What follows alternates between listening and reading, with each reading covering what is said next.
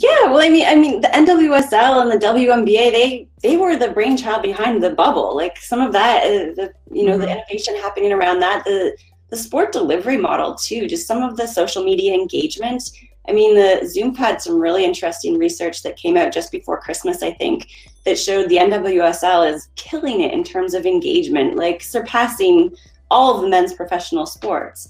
So I think their entrepreneurship and their social innovation is reaching a new audience, and maybe also just tying in this new landscape the remote landscape. They've been able to pivot, like I said, more naturally perhaps to this new environment and the new consumer behavior that's changed.